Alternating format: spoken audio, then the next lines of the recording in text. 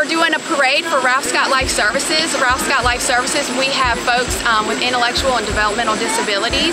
We have group homes in Alamance and Caswell County, as well as apartments in Alamance County. And we wanted to do something to show our folks that we love them, boost morale, because they have been stuck at home. They can't go out like we can. And so we want to do this where we invited the community, families, guardians to come and support and just show them how much we love them. Today is August 28th. We have our first parade, and we will do a second parade on September 11th. And Alliance is kind of our across the street neighbor. They have been very gracious to donate their large parking lot so that we can do our parade.